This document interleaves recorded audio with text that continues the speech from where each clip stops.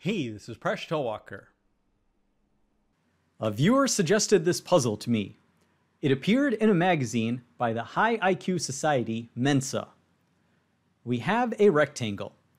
Next to the rectangle is a quarter circle. Next to that is a semicircle. We then have another semicircle, and then we have a larger semicircle. If the area of the rectangle is 4 square centimeters, what is the area of this shaded region between the large semicircle and these two smaller semicircles? This is a delightful puzzle because at first glance it appears it's not possible to solve.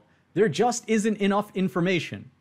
But if you work through it carefully, it is remarkable there is just enough information to solve this problem. So how can we work it out? Let's go through it step by step. Let's approach the problem by setting dimensions to the lengths of the rectangle. Suppose the horizontal side has a length that's equal to x centimeters, and the vertical side has a length that's equal to y centimeters.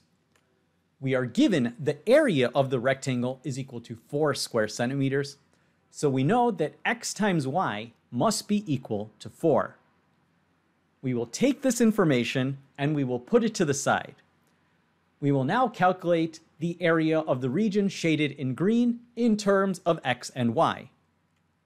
In a rectangle, we know that opposite sides have the same length. So the other side of the rectangle also has a length that's equal to y. On this side of the rectangle, we have a quarter circle, so we could swing this radius around, and we know that this length is also equal to y.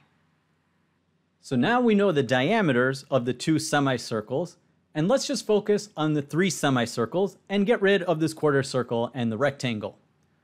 We will solve for the area that's shaded in green in terms of the variables x and y. The area that's shaded in green is equal to the area of this large semicircle minus the areas of these two smaller semicircles along its diameter. So what's the area of each of these shapes? We know that the radius of this large semicircle will be half the diameter.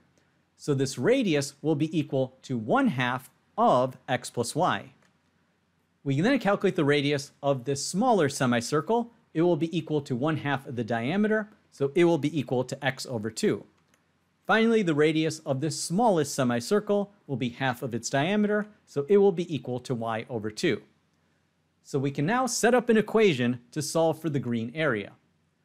We just need to take the area of this large semicircle minus these two smaller semicircles' areas. We know that a semicircle has an area of 1/2 pi r squared. So we can substitute in for the values of r in each of these semicircles. So we have the large semicircle, and r will be equal to 1/2 x plus y. Then we have this semicircle where r is equal to x over 2. And finally, we have r is equal to y over 2.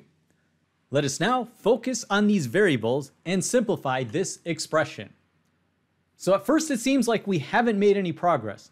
All we've done is introduce unknown variables x and y, and we've created a more complicated expression. But let's see if we have some magic cancellation so that everything works out in terms of the term x times y, which equals 4.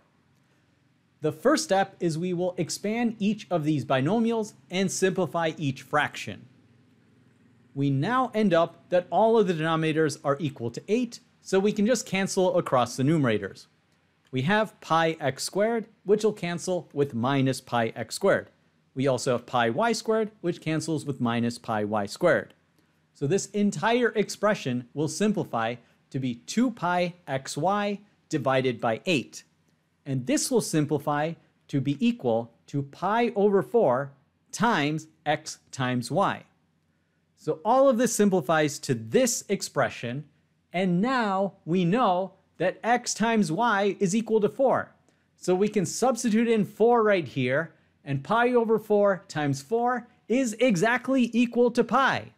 Therefore, the answer to this question is the shaded region is equal to pi centimeters squared, and that's the answer. What a wonderful puzzle. Thanks for making us one of the best communities on YouTube. See you next episode of Mind Your Decisions, where we solve the world's problems, one video at a time.